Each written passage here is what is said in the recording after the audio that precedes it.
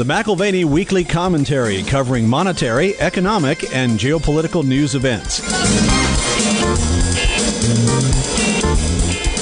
The idea that culture wants to define what an appropriate conversation is or who adds value to that conversation on the basis of intersectionality or some other absurd criteria, it pisses me off. But what colleges and universities caved to a long time ago is going mainstream. And I'm going to protest that. If you're limiting your inputs, I think that ultimately has a devastating impact on your outputs. Now here are Kevin Orrick and David McAlvany.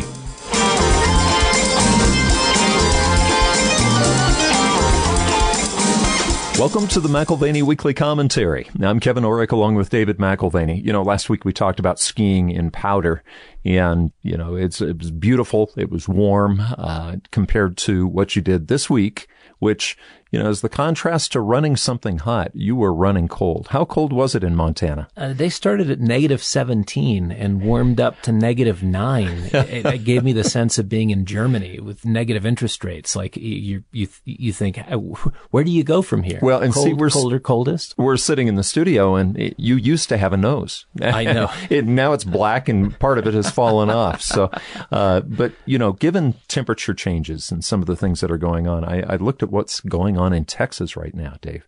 And this morning we were on a call, a man in Dallas, and he said, you know what's happened? A neighbor of mine, he's got a swimming pool, a heated swimming pool. Heated swimming. And it's iced over like an ice rink. So things are not running hot in Texas either. No. Well, and we'll get back to running hot in just a minute. Speaking of that, because we've been talking about inflation, and the inflation numbers, we've for years looked at it and said, well, how do you really calculate inflation? We were talking about hot dogs last week and chocolate, things that affect our lives. But when CPI comes out, a lot of times it doesn't tell the whole story. I mean, look at the rents, the delinquencies in rents affecting the CPI number right now. Well, and as you consider the world, you have the developed and developing, if you want to put it in those terms, and the developing world, most of their money is spent on housing and food. So, Reuters pointed out this last week that through a mix of currency depreciation, rising commodity prices, and then coronavirus disruptions, food inflation soared 14% last year in Latin America's largest economy. And they said that was the largest increase in 2 decades, with the headline figure masking the hikes in the big staples, 76% jump in rice and a doubling in soy oil prices. So, again, for us, it's not as big a deal because maybe in the developed world, we spend a little less as a total percentage of our income on housing and food. But Bill King pointed out that due to mortgage delinquencies and moratoriums, even the part of CPI here in the United States, which factors in rents, in fact, it's about a 40% contribution to the core CPI calculation. Very understated this last time. What he pointed out is there's a 3% discrepancy between effective rents and asking rents, which depresses the rents calculation in the BLS, the Bureau of Labor Statistics CPI calculation. This is because of delinquencies, right? Right now, the rents are not caught back up, the COVID year, whatever it is. That's right. So when renters become current, effective rents as a part of CPI calculations will rise significantly enough to push the inflation here in the United States, that figure, push that measure higher. And again, otherwise, the rents portion, which is almost 40% of the core CPI, was unchanged from last week's report. No surprise. Energy, commodities, transportation, these were all up. Well, not to mention that, but you were talking about rent. Properties everywhere are skyrocketing as far as real estate. So we can get into that, but the commodities aren't the only thing rising. It's where you live. Yeah. Bloomberg pointed out on February 8th that the global markets from the U.S., and European bonds to stocks and oil are sending a clear signal. And they say inflation is finally coming back. And you look at the different parts of that. Oil's rallied back and is now posting a 23% gain for the year. Copper, as we discussed on last week's quarterly investor call. You call it Dr. Copper. Yeah, right? That's exactly right. And Dr. Copper's speaking with some authority. Not only does it give us an indication of economic activity, but also implied increase in costs. Natural gas, I guess with colder weather, no surprise, but higher by 15% year to date. Gasoline, 20%. Corn, 11%. And if you're looking at sort of back to transportation inputs, Maersk is one of the shipping companies that brings those huge 40-foot long containers from all over the world. Right. Shipping costs have spiked there because, number one, you've got a surge in demand for products. And number two, you've got companies who are playing catch up. They're needing to restock. And so there is a little bit of a pig in the python in terms of supplies coming from manufacturing sources and getting over here. So a big bump. And like we said last week, it's not necessarily the actual price that we're worried about. It's the expectation of future price rises. That ends up being a huge part. So you've got the 10-year Treasury break even, which keeps marching higher as well, 2.22, on its way higher this week. And again, that's about anticipated inflation. As you say, that's the key. Expectations. And we mentioned rent, property prices. Just looking at single-family homes, they've now exceeded the previous peak, moving up 14.9% in the fourth quarter to $315,000 for the median price family home. And, prices surged the most on record. And of course, you have low rates, which are part of that equation. Low interest rates are both a symptom of our credit maladies, but equally a cause of what I think is pain ahead. You've got lots of people who are getting into houses that are going to be underwater. You get a minor uptick in rates, and all of a sudden the equation in terms of home value changes pretty quickly. Rates rise. And in fact, when you look at what the dynamics are that move rates higher, rates tend to rise higher on a faster pace more easily than they fall. So we were talking about running cold when you're running at 17 below, in Montana. But Bloomberg's talking about Biden economics is it's counting on running at hot economics. So what does that mean, Dave? Yeah. Run at hot economics. I mean, we had last year's CARES Act, which was the biggest federal injection of cash ever. We've got the $1.9 trillion proposal pending now, which would be number 2 on the cash injection scale list. And we covered this last week where, Larry Summers and Olivier Blanchard they're concerned. They're concerned, but we talked about that last week. But also, you've got this $2 trillion proposal for clean energy, a $1.5 trillion spending plan for manufacturing and childcare. You're just printing money. You're creating dollars out of thin air. Or at least credit out of thin air and obligations out of thin air. And this kind of spending in the context of already rising commodity prices is a big deal. It's a big deal if you're interested in hard assets. Now, that's if you're interested in hard assets and want to see some benefit from exposure there. But it's also a big deal for very different reasons if you're sitting on a large bond portfolio. Big deal, not because there's an opportunity, except if you're getting out of the way of a potential catastrophe. But it's a big deal because holding on to the belief that the world's central banks are going to forever have your back is going to come at a high price. Yes, they've been buying down the rates. And certainly they can reverse course. Certainly we could have a tightening of monetary policy and we could have the bond market throw its taper tantrum 2.0. That's always a potential reality. Maybe we have the stars in alignment for that kind of a move this year or next.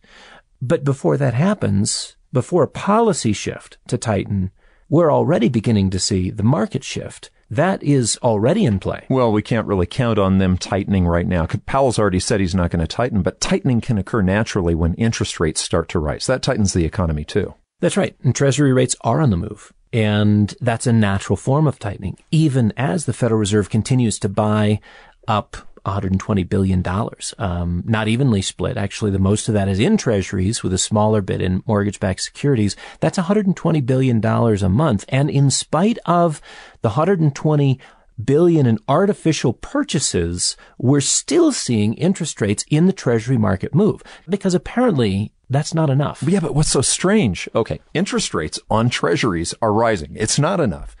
But junk bonds, the interest rates on junk bonds are falling at the same time. What in the world does that mean? Right. So the 10-year Treasury is at 1.25% and rising as we speak. At the opposite end of the risk and credit spectrum, junk bonds are posting all-time highs last week. That's highs in price, with the yield slipping below 4% for the first time ever. Right. So treasuries are moving lower in price. Wow. And higher yield at the opposite end of the spectrum is getting some real play. You have to ruminate on that. $855 billion of junk paper, according to Bloomberg, under 4% in yields. And actually, municipal bonds are following the same direction. You're talking about all-time highs in terms of municipal bonds, all-time lows in terms of yields, yielding less than they ever have before. But they're standing on the bridge of the Federal Reserve. In other words, okay, so the risk-on environment right now is being fueled by the faith that everyone seems to have in the Federal Reserve just continuing to be able to keep rates low. So the question I would have for someone who's sitting on a large municipal bond portfolio is this. You've just received, in terms of capital gains over the last 24 months, probably the equivalent of 5 years worth of income. Why would you leave that on the table? I mean, there's this old adage we seem to forget when we're at market highs because nobody wants to take money off the table, but you buy low and you sell high. Okay, so explain what you're saying because you caught me off guard a little bit. Well, on we're that. talking Are you talking about bond? The principal increase in the municipal bonds? That's right. As yields drop, the principal value, you have capital gains Take within the money that and portfolio. run is what you're saying. Take the money and run. Yeah. Take the money and run. All right. But the risk-on environment, why would you take the money and run? What if they keep falling? And that's the point is you've got yield chasing, you've got the commitment by a variety of central banks around the world, and that yield chasing and risk-on market dynamic, it continues unabated, even as Treasury market dynamics are signaling a shift in inflation concerns. And frankly, junk bond owners should be terrified, but these are not normal days, are they? And these are not seasoned investors either. Well, perhaps that's not so, because perhaps the investment community has just marinated so long at the lower bound of interest rates that they've forgotten what it means for interest rates to be mean reverting, for there to be duration risk, which increases, and credit quality, which is not a static thing. It can change. They've forgotten that the quote-unquote all-powerful Fed is in most respects like the all-powerful Wizard of Oz. Right. Do you remember that scene in the Wizard of Oz where all of a sudden the credibility Pay no attention is gone. to the man behind the curtain. I know. Right. Credibility is gone because the illusion is no longer there, and power gets stripped when the illusion dissipates, right? So investor faith in the all-powerful Federal Reserve, again, quote-unquote all-powerful Federal Reserve, that kind of flourishes with no doubts or uncertainties.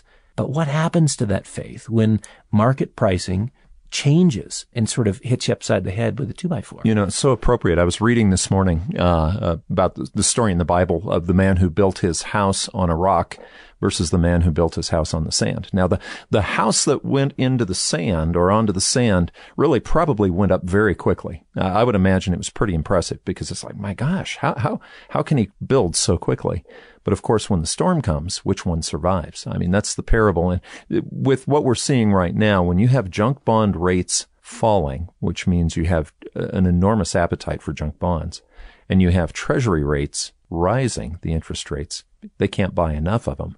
There's something terribly wrong. And again, you've talked about signals of what does the top of a market look like. Is this what the top of a market looks like? Well, one of the major themes for 2020 was the expansion of debt. Not only did we have massive credit expansion in China, but we also had massive credit expansion here in the United States. And I think one of the themes that will define 2021 is who got to play in that and who didn't. Because even as demand for fixed income and higher yield has increased, the Wall Street Journal reported that for the first time in more than a decade, bank lending shrank in 2020. Really? Yeah. And so, what you're seeing is what we've often called shadow lending. You have your private equity guys who can't find enough companies to buy, and so they start issuing debt themselves. Private equity becomes private debt or private credit. And you find all of these ways that financial operators, but not banks, are getting into the lending business, and they don't have to comply with the same capital requirements and rules that banks do. So guess what lobby groups are going to pound down the door of the Biden administration? You know the banks are already up in arms about the fact that they're seeing their loan books shrink. And they were talking about all the big banks. I'm sure some small local lenders could be a comparison and contrast there. But your large banks, whether it's B of A, Wells Fargo, Citigroup, their bank books, their loan books shrank last year. And so, the other issue is that you've got financial technology companies, which are standing in for old school brick and mortar banking entities. So are we going to see regulation coming into this? Absolutely. Yeah. So as we've talked about regulation into cryptocurrencies, there is regulation coming for fintech. There's regulation coming for private equity and private debt, because these are all workarounds for a system that is otherwise fairly well regulated and from a macro-prudential standpoint, controlled for the quote-unquote safety of the system. So again, 2021 ends up being a response to 2020 and the excesses in the credit markets, with banks being left out of the big benefit. You see, that's counterintuitive. You would think with all the money that's been printed and all the money that's been borrowed this year, that banks would have actually enjoyed the ride. But you're saying they're being squeezed out by the non-regulated entities. Remember the conversation we had? Okay, we have some of the greatest guests. I love Russell Napier. Okay, he's got a strong Scottish brogue, but if you really listen carefully, he has been ahead of the curve over and over. He's the one who wrote Anatomy of the Bear. Do you remember the conversation we had? I think it was about 2011, 2012, when he told us that inflation was not his concern. Deflation was his concern. In fact, he sort of was shocking. He said, we may see Treasury rates fall well below the stated inflation rate. And I remember that was counterintuitive to me, because we had these huge bailouts. We had quantitative easing. Remember 1, 2, and 3? And Russell Napier's like, no, not yet. Not yet. I'm concerned about deflation. It'd be worth finding out what he's thinking about right now that we're starting to see inflation. He has an interesting model, and that model is, let's continue to learn, because there's a lot more that we don't know. The Library of Mistakes. That's right. He runs the Library of Mistakes in Edinburgh. And you're right. I've been back and forth with him in emails here recently. And while he was concerned with deflationary market dynamics for many years, he's migrated to the inflationary camp. And so, I want to sort through his arguments. Of course, we have to sort through his Scottish accent as well, on the program in the coming weeks. It's worth it. It's worth twice or 3 times listen to get through the accent to hear the information. Just as a reminder, if you haven't made a study of his book, The Anatomy of the Bear, it's something of a cult classic among investment professionals. It's not a book just for the shelf. It's a book to be read and reread. It's very valuable reading. The research and time he put into that was absolutely immense.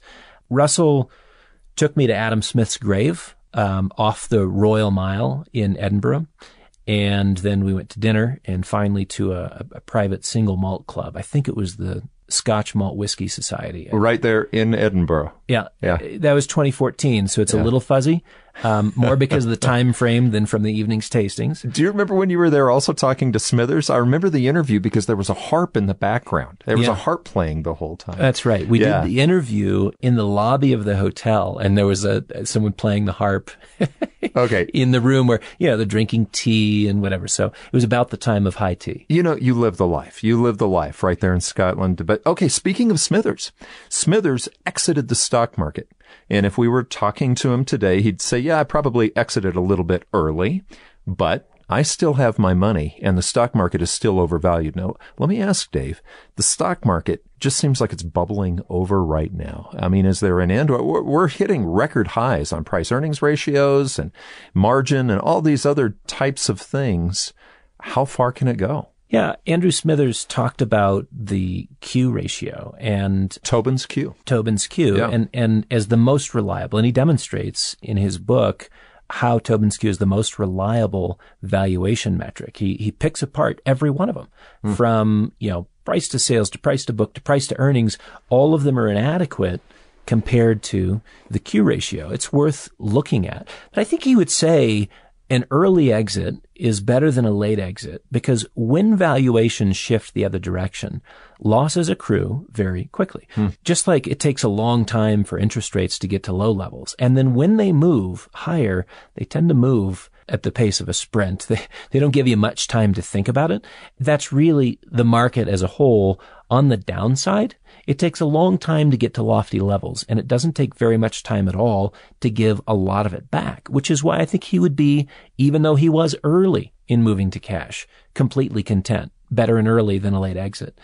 Our friend Bill King has said in the last few days, don't overthink the stock market now. It's a runaway bubble fueled by record Fed credit creation, record non-World War fiscal stimulus, record retail participation, record manipulation, record hucksterism, which I think he's talking about, Portnoy and Musk and Reddit. But he continues, and record regulator insouciance. That is a context, in my opinion, Kevin, where risk is ignored. And frankly, it's a context where, quite understandably, junk bonds are moving higher. Not necessarily justifiably, but understandably. And so we can count on them continuing to just create money out of thin air, because even Powell this last week, he said it really doesn't, the federal budget, don't worry about that as far as how much money we print. We're not going to combine the two. It's a little bit like Daddy Warbucks just basically saying, don't worry about it. Actually, I'll use a better example. Remember Jurassic Park? John Hammond, he built this beautiful theme park with dinosaurs on it. And he said, spared no expense. Spared no expense. That line over and over and over, you can YouTube it, and that line occurs over and over. Spared no expense. Well, that's what we're doing. Why do I quote that movie so often? I don't know. It's a good one. It's a good one. But they spared no expense, and the Fed's not sparing an expense either. Well, speaking of bubbles, I really don't know what they serve at the Economic Club of New York, whether it's coffee or champagne. But I think they might have been serving bubbles at the last conversation. Jerome Powell spoke last week, and, the markets toast the idea. They love the idea of patiently accommodative monetary policy.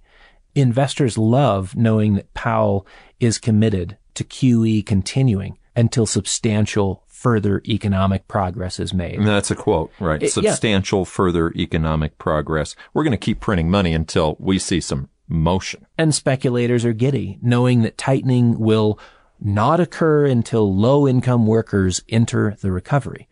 Monetary policy is lopsided in its benefits. We know that.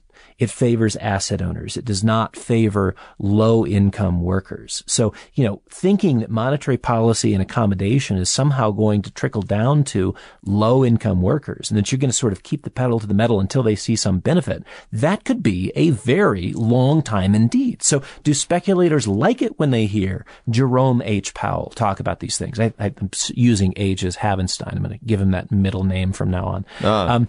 That could be from early Germany, 1920s. If you don't know who Havenstein is, right? And so I guess the question is, will we see a natural tightening occur sufficient to throw the brakes on?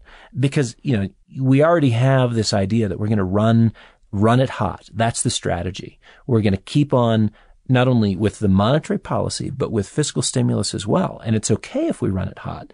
And yet we begin to see the bond market say, you can talk about running it hot, but we're not sure we like the consequences. We're going to have to adjust our price some way, somehow, for all things to be equal. He even talked about federal budget issues not really being a factor as to what the Fed does monetarily. Yeah, that's exactly right. Federal budget issues don't factor into the Fed's deliberations. That's interesting if you think about that.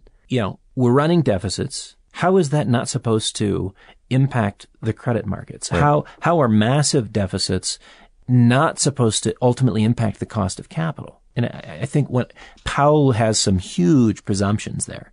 But according to Powell, according to Jerome, now is not the time to worry about federal debt. Of course, you have that sentiment echoed by the Treasury Secretary, Janet Yellen. Well, yeah, of course now's not the time to worry about it. You only worry about it when it's too late. When you put your seatbelt on when you get in the car, it's because you don't probably have time when you need it the most to put it on. Okay? You just don't have time. And doesn't history tell us the same thing with Federal Reserve policy? I used to drive without a seatbelt just because on principle it was my freedom to do that or not to do that. And if police wanted to give me a ticket for not protecting myself, I was fine with that because it was my right to not wear a seatbelt or to wear one. And it was a conversation with you that changed my mind on that. It has nothing to do with my regard for the law or the misapplication of the law, in my opinion. It has everything to do with responsibilities that I have to the staff here at the office and my family. And it's a small, simple thing that I can do to make sure that if there's something that I'm not in control of, right, that I still may walk away and be of value. Too, my family and to the office. And so I had to reframe that completely. But now I wear a seatbelt. And I'm glad you do. William McChesney Martin of the Fed would have told you also the same type of thing with Federal Reserve. He said, remove the punch bowl before the party gets started. And now Jerome is spiking the punch bowl to get the party started. He ordered 3 more. Yeah, he ordered 3 more. Well, history suggests that by the time policymakers do care about the debt, it's too late and you have other complications on your hands. So, Powell also had this sort of throwaway observation on inflation, which was that it's much lower now and it's much more stable than it was 30 years ago. So we don't need to worry about it. And listen, it's kind of obvious for anyone paying attention to trends in globalization and technology trends that there has been a period of disinflation over the last 3 decades. But as we know, with markets, it's not where you're at that matters. It's where you are going next. Yeah, and Dave, going back to that seatbelt story, I jumped in the car one time during a rainstorm, and I put my seatbelt on only because I had promised my wife that I would. We were recently married. It was a rainstorm. I was going to go home. It was just a couple of miles away. And I actually had gone about a quarter of a mile before remembering to put it back on. This is before the days of ringing bells and telling you, But I just looked over and was like, okay, I'm going to do it for my wife because we talked about it. And I put it on.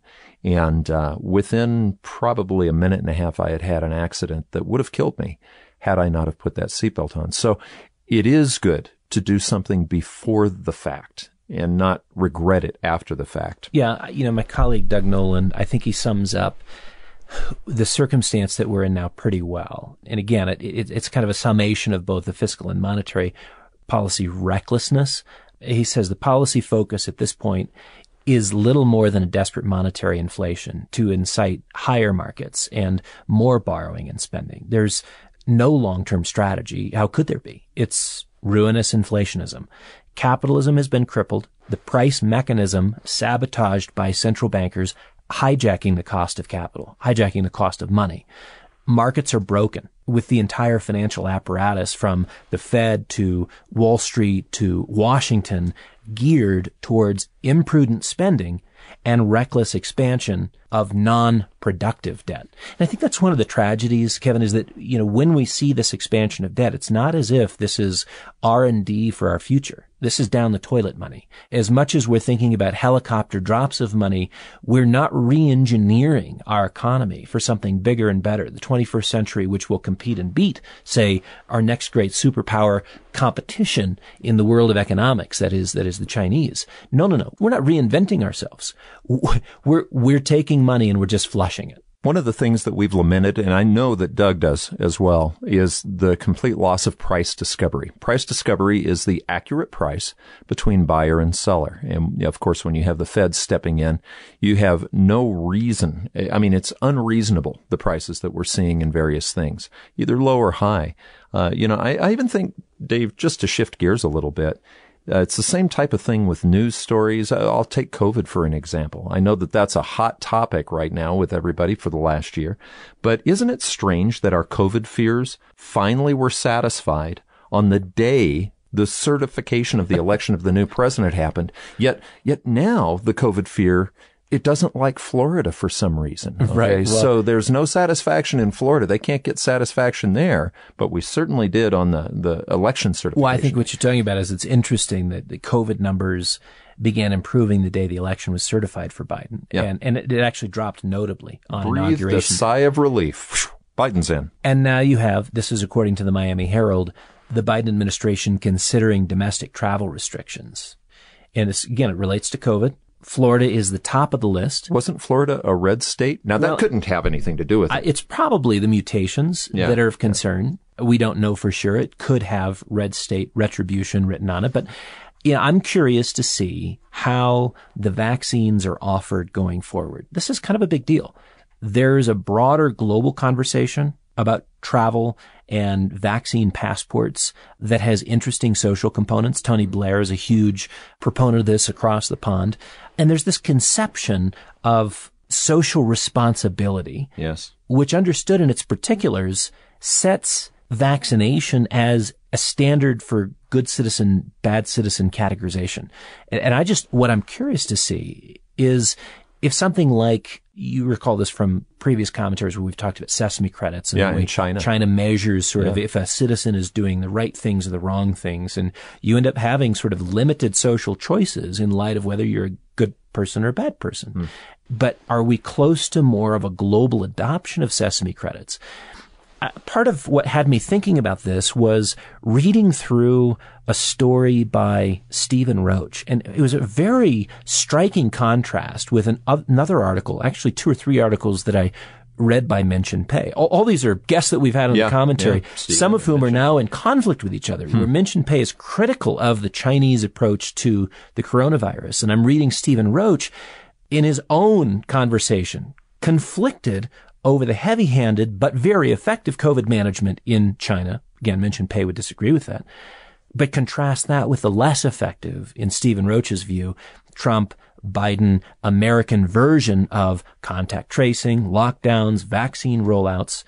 And, the point being, you can do a lot more quickly, as they have in China, when individual liberties are not a consideration. Right. Yeah. Command and control. You can do a lot with command and control, but we're supposed to have individual liberties in this country. There's long-term trade-offs to that as well. Yeah. And it'll be interesting to see how the conversation here in the U.S. is engaged with, perhaps how it's curated, over these issues of individual agency and choice and collective obligation. And frankly, I have a few concerns over how politicized it seems everything is becoming, and how limiting that can be to sort of a thorough explanation and dialogue on facts and science and ultimately individual choice. Well, and you and I were last night when we were talking over, let's see, I had a Talisker, you had a Lagavulin 16 year, right? Yeah. And the Talisker you had purchased for me, it was a distiller's edition. Thank you, Dave. It's beautiful. That was for my birthday. I've been keeping it since then. But, as we talked, we were talking about, could we be moving on false assumption? As an American, I just assume individual liberty. I assume constitutional rights. And yet what I'm seeing right now is there seems to be this overshadowing of that for this larger term, top-down social responsibility message. Forget about whether COVID is affected or not. What I'm talking about is an overall philosophy change. Yeah, and there's a component to it that has sort of an appeal, an ethical appeal to the greater good. And what you should do is what is good for everyone. Right. And that can justify the actions. And, studying ethics, there's lots of ways that you can approach ethics. Greater good, that's one model of ethics. Utilitarianism is another model. There's at least a half a dozen or more, at least in sort of the Western approach to ethics. And you even taught me. I mean, Plato approached it from several different ways. And then Aristotle, he basically said, no, there's a balance between the two. And so it's an interesting question. And we don't have to get too philosophical today, but it bothers me. Let's go back though to something that shocked me, Dave. All right.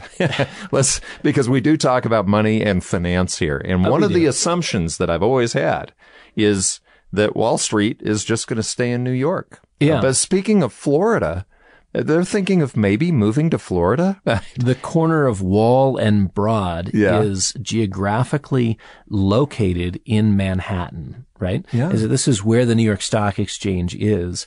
400 years of trading. Well, this is my conjecture, but, speaking of Florida, you've got the New York Stock Exchange chief warning that the exchange will leave New York if a stock transfer tax is imposed. And it's not like they can just scurry across to New Jersey. New Jersey is equally inclined to impose the tax. So instead of the NY or New York Stock Exchange or NJ, New Jersey, I mean, I don't know why you'd want to do that, but New Jersey Stock Exchange, could we end up with the PBSE? Everyone else on Wall Street seems to be migrating to Palm Beach. Why not the exchange? Well, do we even really need an exchange these days? With HFT and laser trading, at high speeds, where the exchange is, does it even matter anymore? Well, it does matter to the high-frequency traders who have computers located spatially as close as possible to the exchange. If the exchanges move, we know the high-frequency trader computers will too.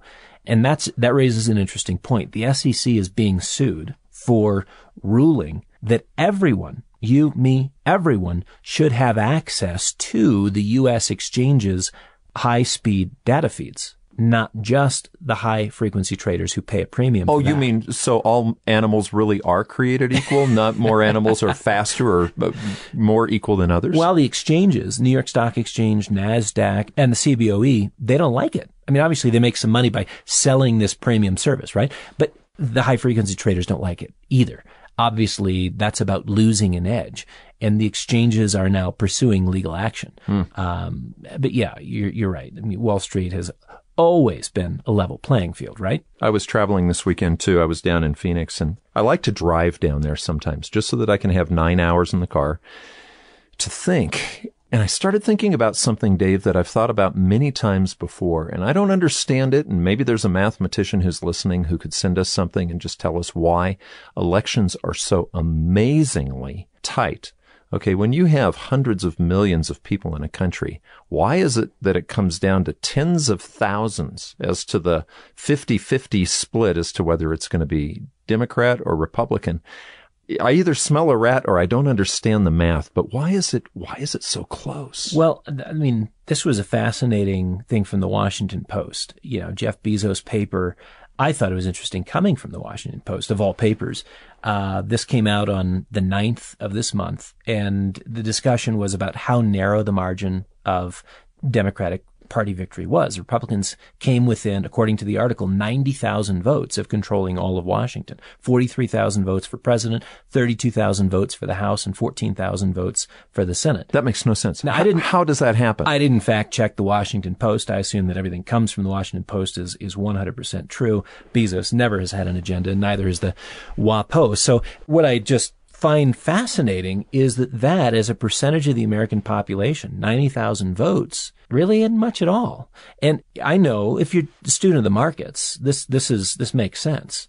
Markets are determined by what happens at the margins. Prices change by just a slight variation, a few more buyers than sellers, a few more sellers than buyers. That little margin defines the price trend. Well, wouldn't that imply then the next election that we're coming into, in a couple of years, if that has that kind of close margin, there's a vulnerability to really the party in power right now? I think there's an interesting vulnerability tied to sort of a social dynamic if that margin is actually so thin.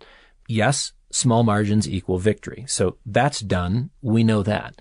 But a 90,000 vote difference, and again, 43,000 for the president, 32,000 for the House, 14,000 for the Senate, if I read that article correctly, that's a pretty limited Democratic Party mandate, right? So how much is at risk in the midterms comes down to what they try to get done in the first couple of years.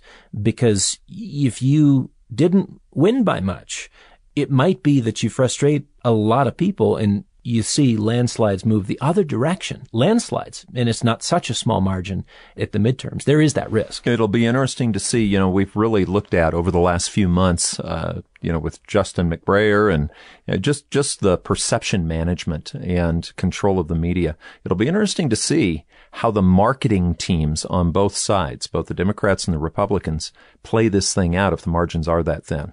I think what it does suggest is we're not out of the woods yet when it comes to bipartisanship and contentious politics. Depending on how the media and politicians play ball over the next 6 months, if there's sort of a fair and respectful dialogue, then, I think there's going to be an interesting race come midterms. But if there's a lot of disdain and disrespect, the midterms may be nastier than 2016 and 2020 combined. And I'll be interested to see how, frankly, the GOP deals with this, because on the one hand, they've decided they don't like Trump or anything that has to do with Trump. On the other hand, the number of voters that supported Trump in 2020, that is something they have to weigh against, say, the Capitol chaos in January. And, I think as we watch the impeachment hearings over the last week or so, the impeachment outcome may have been the first indication that the GOP does have some base awareness. But I think they're in a very tough position. Well, and going to, just talking about the control of perception, we have to be very careful. You were talking about, individual liberties, or we were earlier. You have to be very careful when you make rules against the other side, because they may actually come back and haunt you. You're reading a book right now that you're fascinated with. I also know it's making your blood boil. Yeah. So why don't we talk about that a little? Well, I mean, first, regarding the media and policymakers promoting more cancel culture, I think that all attempts to limit voice promote exit. And that's a very condensed way of looking at Albert Hirschman's classic book, Exit, Voice, and Loyalty.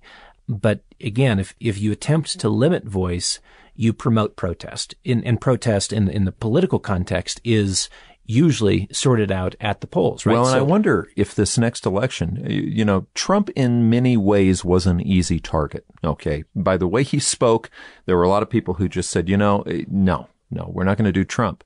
But the iteration that comes out next, okay, because if a lot of people are like me, I feel like I'm being muted. I'm feeling like I'm being told that my opinion doesn't matter, so shut up. Well, Trump 2.0, not actually Trump, but a more polished iteration, could emerge if the American middle gets squeezed by whether it's policy vindictiveness or exclusion from the conversation.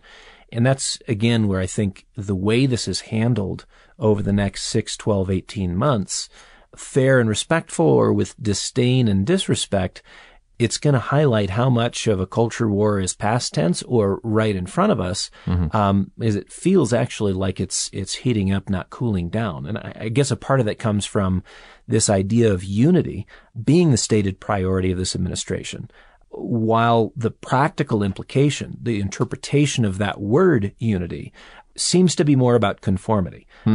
Maybe conformity is the actual meaning of the Democratic usage or reference to unity. Well, we talked about command and control. Okay. Unity under a command and control or a communist type of organization is going to be conformity. Compliance. Compliance at all costs. We're good if you do what you're told. Okay. So the book that you're reading actually is not written necessarily by conservatives. This is written, not at all. Yeah. And yet they're making the point, wait a second. We may be muted. Right. Everyone's worried about the implications of not having a voice. And I've mentioned Pluckrose and Lindsay, the co-authors who wrote the book Cynical Theories. And I'm further along in the book and rather disturbed by the themes that they're getting to. I mean, part of it is I'm familiar with postmodern philosophy. My wife and I met at a speech that she was giving on the influence of postmodern philosophy on contemporary dance. I mean, these are things that have been of interest to me for decades. But what they're doing is they're basically saying from Foucault and Derrida and Lyotard come the practical outworkings of wokery and social justice warfare, intersectionality and identity politics.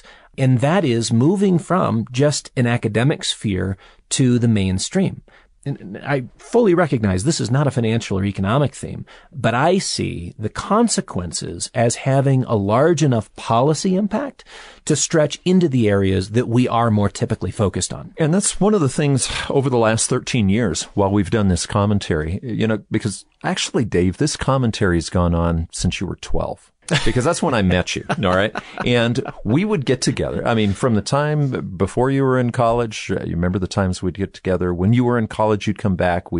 I remember that great Greek meal that we had on 2nd Avenue, and you taught me about the philosophy, the philosophers, and things that I didn't know that much about. Yeah, what a beautiful sunny day. But that was my sophomore year. It was a good year. You Sophos taught me. Moros, the wise fool. Well, I had nothing to teach. That's what this commentary is. It's just an extension of our conversations we've had since you were young, and I was young. And the point is, and you said something last night that I really have been ruminating on. It's a discussion. The guests we have, we don't necessarily always agree with. The books you read and I read, we don't necessarily endorse every opinion of that author. But we said something about the importance of a discussion. Remember when we were talking about that and you said, Kevin, I think if we plant a flag too quickly on a particular opinion and we say, this is my opinion and I'm going to die for it, you end a conversation pretty quickly and you end future learning.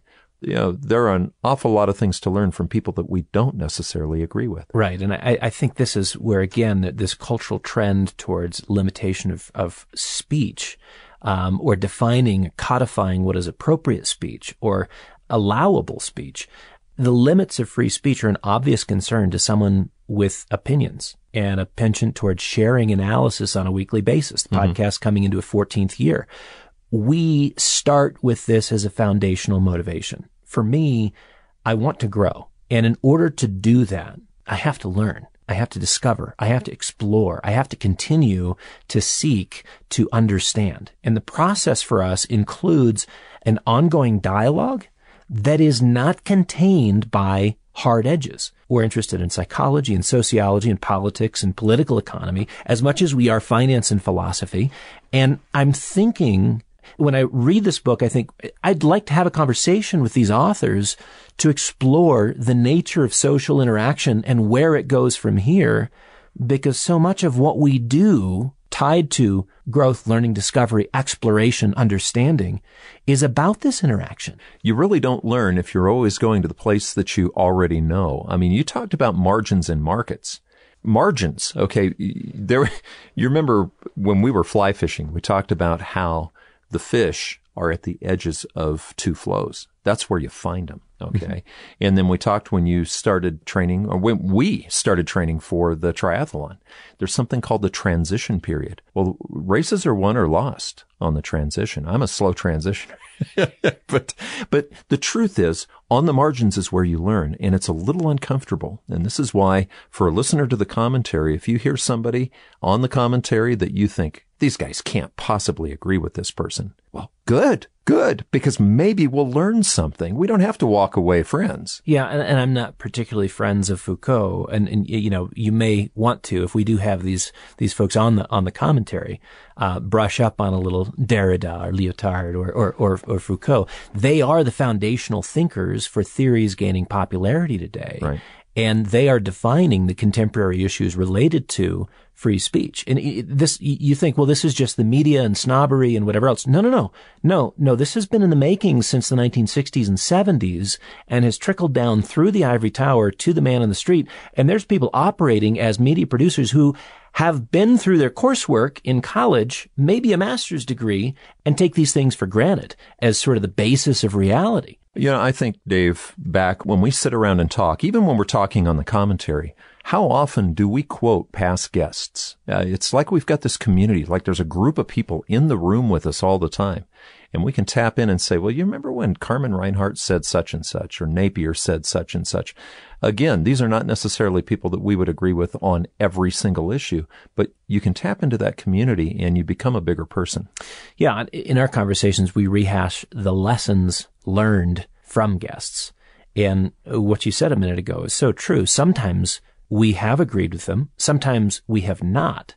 But we're always learning and respectful. And the ideas flow from a respect for gaps we know exist and must be filled in our own viewpoints, right? So it comes back to presumption. Presume too much about the world and the way it works, and you may arrogantly limit inputs and dialogue that are vital to your success. Now, I'm interested in the broadest and highest level of success in terms of what it means to flourish as a human being, but also look at the arrogant attitude that you can have in terms of assuming you know the way the world works as an asset manager. Right. That's a risk we want to eliminate. Remember, we talked about pilots. You know, there's old pilots and there's bold pilots, but there's no old, bold pilots, right? You got to be humbled. Right. So we presume the world is big. We presume the world is complex. We presume the world is constantly shifting. And so too must our analysis and engagement with a variety of sources. So, well, we brought up Hernando de Soto last night. The Mystery of Capital. Yeah. We come back to him. We come back to Napier and the Anatomy of the Bear. We return to an engaged critique of Keynes from a guy in finance today, Hunter Lewis. How about Carmen Reinhart? Exactly. Yeah. Harold James, Giulio Galrodi. I think to myself, I haven't had a conversation with Giulio Galrodi in 3 years. Right. I miss his inputs. John Taylor, Charles We brought him Goodhart. up last week. John Taylor we brought up last week, yeah. Bookstopper Higgs, Shukri. I mean, these are inputs. And frankly, the idea that culture wants to define what an appropriate conversation is or who adds value to that conversation on the basis of intersectionality or some other absurd criteria, it pisses me off. But what colleges and universities caved to a long time ago is going mainstream. And I'm going to protest that because without the opportunity to grow, without the opportunity to learn and explore and understand, we're in a bad place as a society. And this is where if you're limiting your inputs, I think that ultimately has a devastating impact on your outputs. You've been listening to the McAlvany Weekly Commentary. I'm Kevin Orrick along with David McAlvany. You can find us at McAlvany.com, McAlvany.com, and you can call us at 800-525-9556. This has been the McAlvany Weekly Commentary. The views expressed should not be considered to be a solicitation or a recommendation for your investment portfolio. You should consult a professional financial advisor to assess your suitability for risk and investment. Join us again next week for a new edition of the McAlvany Weekly Commentary.